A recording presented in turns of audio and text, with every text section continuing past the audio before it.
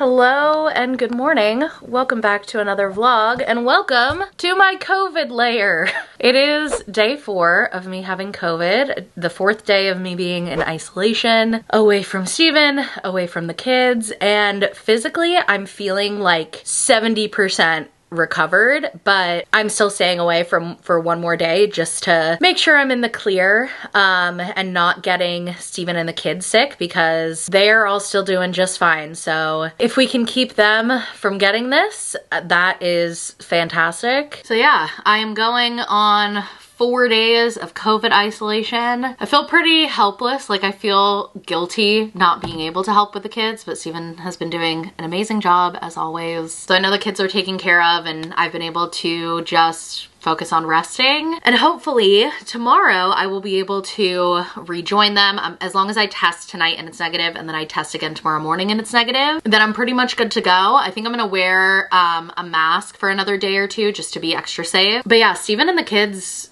they're fine. They have no symptoms, testing negative.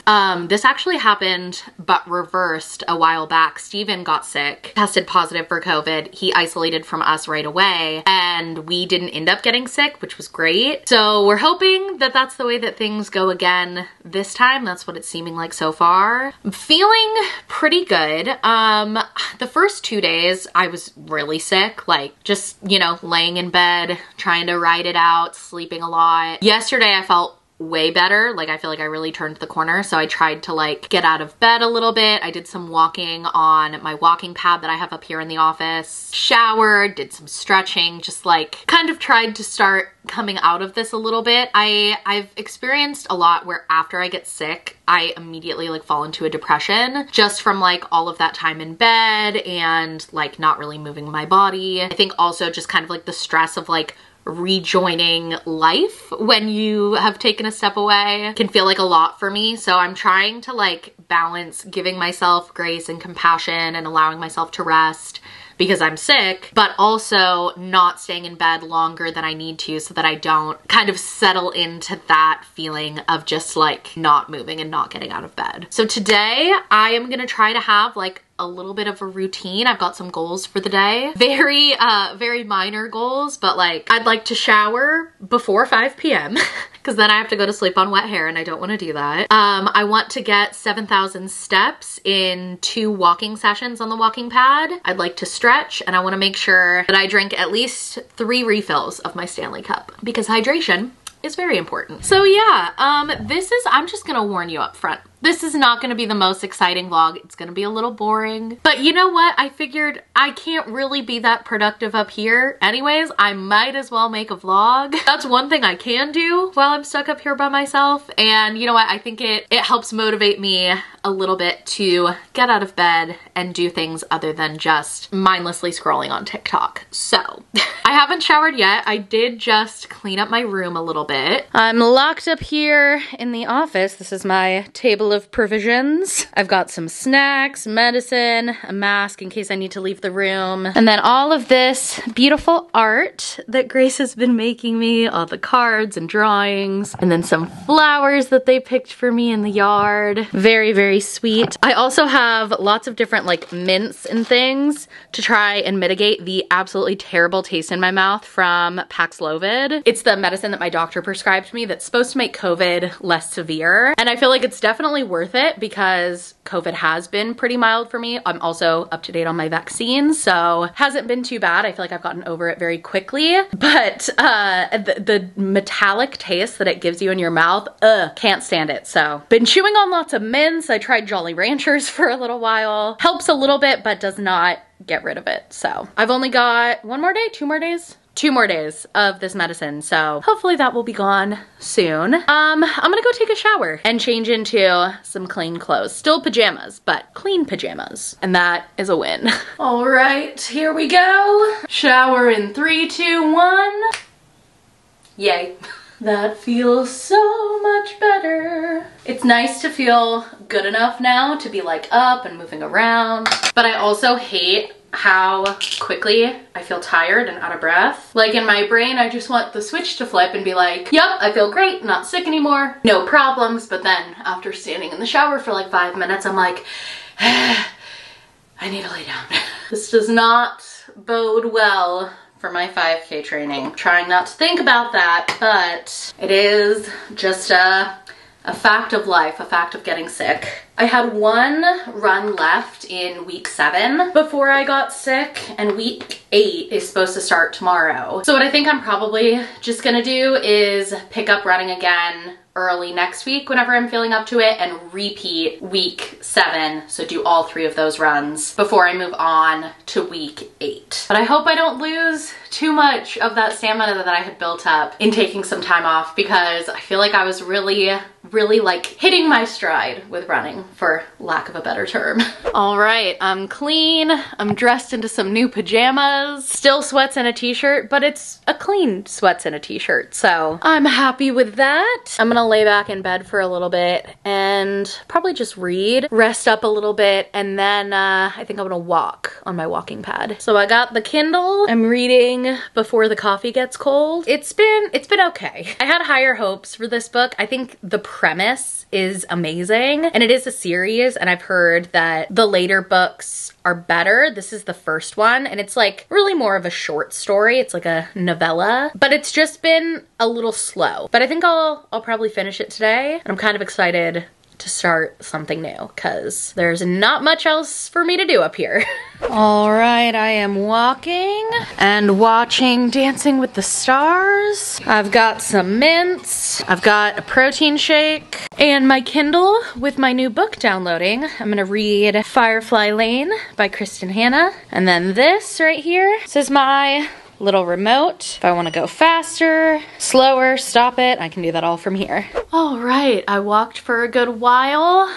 Got to a little over half my step goal for the day. So I'm thinking I'll walk some more later, but I got off because Grace wanted to FaceTime. She was missing me, and it's really hard and sad to be away from the kids. And you know, Alice, like I'm sad to be away from her, but she's so young, like I don't feel like she is missing me, whereas Grace is like actively missing me and wishing she could come up here. And so it's not been easy. It's been a lot of FaceTimes and making plans for all the things that we're gonna do together when I'm better. We made a list while we were FaceTiming of everything that we're gonna do tomorrow as long as I'm better. I'm definitely looking forward to that. As long as I keep feeling good and have my 2 negative tests, I'll be very happy to return to life with the kids. I think I'm gonna do some stretching. That was another one of my goals for today. And I'm not doing my regular train well workouts while I'm sick, but my trainer uploaded some like stretching circuits that I can do. So I'm gonna run through that on the Trainwell app. So we are gonna do full body stretch 2, run through these, and hopefully feel a little more in touch with my body.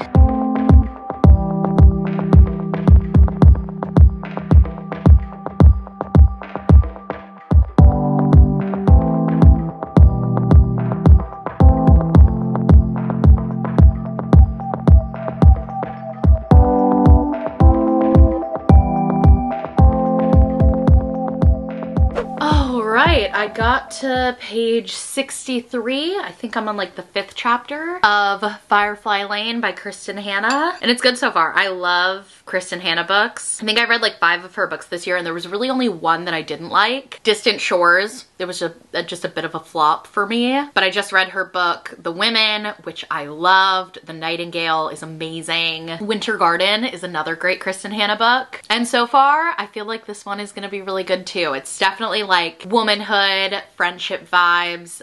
It's set in the 70s too. She does a lot of historical fiction, but I don't feel like this book is really historical fiction. It's just like set in that time period, but it's not, at least yet, like really diving into the historical events that were going on at that time. There's just kind of like brief mentions, but I'm enjoying it so far. I feel like I'll probably jump back into it again this evening.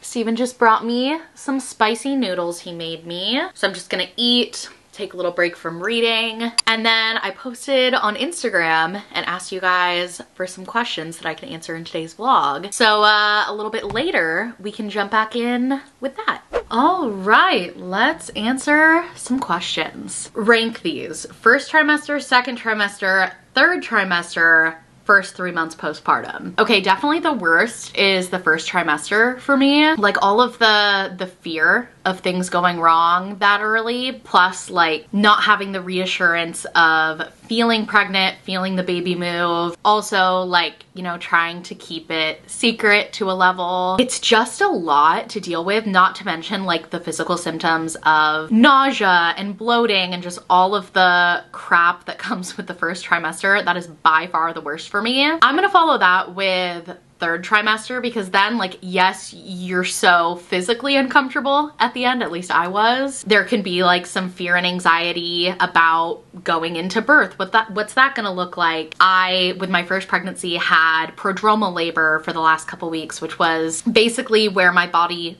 felt like I was going into labor and I was having real contractions. They just weren't progressing me at all. So definitely physically super uncomfortable, but you're like close to meeting your baby and there's a lot of specialness in those final weeks. After that, I would say probably second trimester. Second trimester was great for me. Like, I feel like that's when you hit the pregnancy glow that people talk about. You're like showing, but you're not really uncomfortable yet. Doing lots of exciting things, getting ready for the baby. But still that doesn't beat out the first 3 months postpartum, because even though it's so tough and draining and, you know, there's all the lack of sleep and figuring out breastfeeding, like I have my baby. And that makes it by far the best, even though it's probably the hardest. Favorite activity you like to do with each of your girls right now? I love that question. With Grace right now, I really love doing arts and crafts. She's gotten really into that lately, and so that's been a fun thing for us to do together, and she loves to draw and be creative, and it's always a fun little thing for us to do. And with Alice, I think right now my favorite thing is just like sitting her up, because she's not quite sitting unassisted yet, but she can sit up and like hold my hands, and I'll do this like either laying on my stomach facing her. Oh, hold on, Steven's calling me. Hello? I would put her down for another nap right now, and then I would make sure that she's up by like 5 or 5:30. Had to take a quick phone call from Steven. He needed some nap insight for Alice. But my favorite thing to do with her is just like sitting her up and we just look right in each other's eyes, and I'll just like sing to her and make her laugh, and I just feel like we connect so much in those moments. And it's also really fun to do that with Grace around, because Alice just absolutely lights up when she sees Grace. Grace gets the biggest giggles out of her, which she's very proud of. And it's just fun to like feel really connected with her in that way. Just get all the smiles and giggles. Okay, we've got a Disney question. Imagine you are president of Imagineering. What changes to the parks are you making? Okay, number one. This may not be anyone's top priority except me, but the People Mover needs to come back to Disneyland. I love the People Mover. If the People Mover has no fans, I'm dead. I will ride hard for the freaking People Mover. I think it's just a classic. Like I always look forward to doing it when we go to Disney World, because we don't have it here in California, and we still have the track for the People Mover in Tomorrowland, but it's a sad empty track with no People Mover. Bring back the People Mover. Again, there are like a million more important improvements that could be made, but if it was up to me, that would be my first action. Do you prefer physical books or Kindle? I love my Kindle. I got this for Christmas this year, and I've probably done like 70% of my reading on it. It's just amazing. I feel like I read so much faster for some reason on it. It's so comfortable to hold if I'm like reading laying in bed, or super easy to take it on the go and throw it in my purse if I'm waiting like at a doctor's appointment or traveling. It's just the best. Huge Kindle fan. I fought it hard because I was like, no, I'm good with my audiobooks and like occasionally checking out a regular book at the library. But the Kindle is, it has changed me for sure. Highly recommend. I always get asked what Kindle I have. I just have the regular, classic, good old Kindle. It's not the Paperwhite. It's not the like bigger one. It's just the regular size, the regular one, and it is good enough for me. I have zero complaints. I also love being able to like adjust the brightness when I'm reading, make the text bigger or smaller. And I use the Libby app for most books that I read, which is a free app that connects to my library card. And so I get access to all of the San Diego County Library's digital catalog. And there's long waits for things a lot, but I just like periodically go through and join the wait list for a bunch of books I'm interested in reading. And as they pop up, like Firefly Lane, I had been on the wait list for this one for a couple months. Then when it pops up, that's what I read next. And I still enjoy audiobooks. I have an Audible subscription. And so sometimes for certain books, I'll like only listen to the audiobook version. I do that a lot for like nonfiction books. I'll treat it more like a podcast. And then sometimes I'll like read part of a book on the Kindle, but then also, you know, pick up with the audiobook when I'm at the gym or like doing dishes and I just want to like passively listen. Why haven't you gone to New York City in years? Great question. I'm asking myself that too. I love New York City. It is my favorite place probably in the entire world. I love like the theater there, obviously. Broadway is like amazing as a theater person. I love the ambiance of the city. I love just everything about it. I've always really enjoyed going to New York. But just since having kids, it hasn't been in the cards for me. It's a big trip. I feel like to make it worth it for that long of a flight, I'd need to go for like probably 3 or 4 days. And that's a long time to be away from the kids. So I don't know. I want to get back soon for sure. I don't have any trips planned, but I definitely want to get back because I just love it and I miss it. Question for the main channel videos. When you guys do clothing try-ons, who pays for them? Do they each pay individually or do you cover all the costs? Just curious. I get this question all the time. Anything that we do for the Schultzzie Collective is paid for by the business. So whether it's for like a clothing haul or like all the smoothies we bought for the Erewhon video, anything for the Schultzzie Collective videos, we have separate business accounts and it is all paid for, but everyone does get to keep anything from a video they were in if they want it. So like with the Pop Flex review, me, Jess, and Jaden, we all kept the things that we liked the most, and then anything that we didn't want, the rest of the team who was working on that video behind the camera got first dibs, and then anything else that isn't wanted, we either return or donate. So yeah, all of the video related costs the business covers, and the cast of that video gets to keep anything they want as a perk. Quarantine activities. I've been doing a lot of just laying around scrolling TikTok. Tried not to do as much of that today, but a lot of reading. I watched a documentary and then watched some chill comfort shows. I watched a couple episodes of Modern Family. I colored a little bit. I did some drawings for Grace back to her since she sent all this lovely art up here for me to look at. Walking on the walking pad has been huge for just like getting some movement in my body without leaving this space. And I did some crossword puzzles. I found a crossword puzzle app on my phone. Actually, it started because I was like, you know what I haven't played in forever? Wordle. I went and played the daily Wordle and then I was like, that was fun. Got my brain going a little bit. We'll do some word games. Yeah, that's about it. Does this mean you're officially finished nursing? Yes. And I actually didn't really think about this until I saw this question. I stopped nursing a couple weeks ago and I talked about it in the last vlog. I'll link that below if you want more of the story and kind of how my breastfeeding journey went this time. But if I hadn't stopped, I feel like this probably would have pushed me to stop because I was already feeling the way I was feeling about it, having those thoughts of wanting to be done, and then being separated from Alice like this would have meant so much pumping to keep up with it. And then also, especially the first 2 days when I was feeling so crappy, I would not have been wanting to, you know, stay on a pumping schedule and figure all of that out. So I'm grateful that I stopped before this because I think that would have probably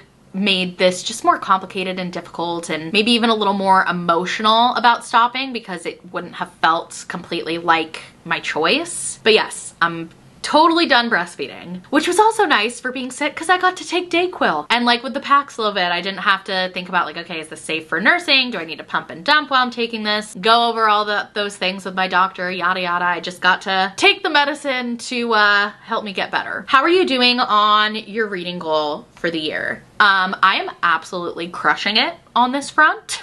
I have read more books this year than I probably have any single year in my life, except for when I was maybe like 14. Like then I would just stay up all night reading. But my goal for 2024 was to read 24 books and I have read 51 books. So crushing it, doing good. And honestly, a big chunk of that is the Kindle. It just makes it so easy. And honestly, I think it has been so good for, oh, sorry, my family chat is fighting about football. Mute that. I think the Kindle has been so good for my mental health, because now the time that I would usually reach for my phone and just scroll mindlessly when I got a little bit of a break, or just like finally getting in bed at the end of the day, that's what I would instinctively do. And now instead, I read most of the time when I have those opportunities, and I think it's just so much better for me. I've noticed a big correlation in the amount of time that I spend kind of mindlessly on social media with how much reading I've been doing this year. It's replaced so much of it. Do you think you will continue running after your 5K? You're rocking it. Thank you. I felt really good doing my 5K training. I've enjoyed it on a completely different level than I expected. And as of right now, I definitely think it's something I'm gonna continue after the 5K. I'm like shocked at how much I actually love to run and how good it feels. I never thought that would be me, but I'm enjoying it, so I'm gonna roll with it. How do you deal with difficult family members relating to politics? I have had to tread the line between managing relationships with people in my family who I disagree with without shutting down that side of myself and not being true to what I believe, and finding ways to, you know, maintain and continue those relationships without compromising on my own beliefs. I am a very liberal person, and I feel really confident about what I believe in, and I'm not afraid to stand up for those things, even when it comes to family members who I know are gonna disagree with me. And there are boundaries that I can draw and shut down, you know, things that are said that I find problematic without like blowing everything up. I think that was kind of what I used to do through my teen years and my early 20s, was like everything was a blow up, and sometimes I would get really emotional about those conversations, and so then I couldn't even like convey, you know, my viewpoint and also like the facts behind what I'm saying, because I would get so worked up. So I think for me, it's like not shying away from what I believe in, setting firm boundaries about what kind of things I will not stand for, but also trying to kind of settle myself a little bit and, you know, keep the peace in some ways. But also there are other relationships where I have had to draw a boundary and just say, you know what, this is not worth maintaining for me, and I will cut you off. And I have, you know, had to cut some people out, and that is a choice that I made and a choice that I stand by, because while there are absolutely things that we can disagree on and have a healthy back and forth and debate on, there are other things to me, and also just like a lack of respect, that I cannot co-sign. And it's hard. I feel for anyone having to navigate that. I feel like I'm in a pretty good place about it right now. With my family, I will never back down from a debate, but also after a good solid decade of having fights at the Thanksgiving table, I think there's also just been a little bit of shift in what people will say in front of me, and I think that's a good thing, because some thoughts should just be inside thoughts. And so if it's just the eye roll of, oh, what's Sierra gonna say about this, that keeps someone from not saying something, that's fine.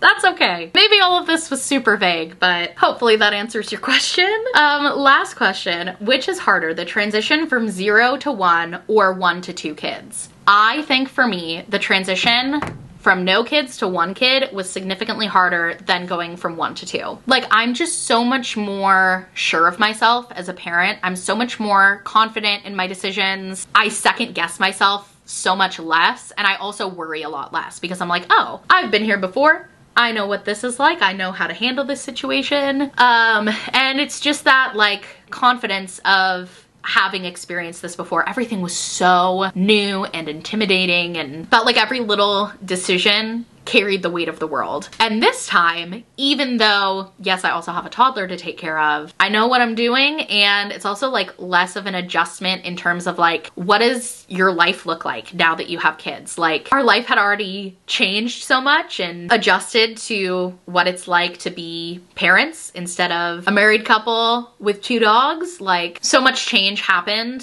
so fast when Grace was born, and this time it's like, oh, we're kind of doing the same things. It's just a little bit harder now. ago, and now there's 2. And I'm sure there are gonna be big road bumps that come as we continue on this journey, but the adjustment initially, pretty easy. So yeah, that is it for my Q&A. Thank you to everyone who sent questions. If you want to be part of future Q&As, make sure to follow me on Instagram. And now I think I'm gonna go lay down. I was gonna walk on the treadmill again, but I'm just feeling kind of like I feel a little bit nauseous, probably just from the Paxlovid. I'm gonna have another mint for that reason. I also just feel kind of like brain foggy. Like I don't feel super sick, I just feel kind of out of it. So I'm gonna go lay down, maybe try to take a little nap, and I will check in with you guys later. Now I'm watching Inside Out 2. My COVID test is going. Yay! Oh my gosh, it's negative! Yay! It's been 15 minutes now and it is staying negative, so this is great. When I first tested on Wednesday morning, it was like aggressively positive. Like the test line showed up before the control line even, and like super dark. And then I tested yesterday morning and the line was there, but like pretty faint. And now it's fully negative. I'm so glad. I'm gonna test again tomorrow morning just to be really sure. And that will also be the 5-day mark since like the onset. So then I should be good to re-enter life, be around the kids again. And actually, since this is negative, I'm gonna go downstairs with a mask for a while tonight, be able to assist with bedtime, and then tomorrow I'll be back in for everything. I'm just so glad and so excited to go see the kids. I'm gonna get my mask. All right, I just talked to Steven. I've got a mask on, a handful of mints, and I'm going downstairs. Family! Good morning. It's the next day. Grace and I are making sock puppets. Yeah, baby. However many eyes you want your sock puppet to have, you can pick them out. They don't have to match. 2. 2 for its nose? Perfect. There we go. They're done. Hi. Hi. Good morning, Daddy. Good morning, Daddy. Whose socks are those? Mine. My name is Petunia. My name's Petunia. You're also Petunia? What a coinky dink. Hi ho, it's home from work we go. Do do do do do do do. I am so happy to be back. I'm gonna end the vlog here. Thank you so much for watching, and we'll see you next time. Bye. Eliza, I'm looking for a mind at work. Looking for a mind at work.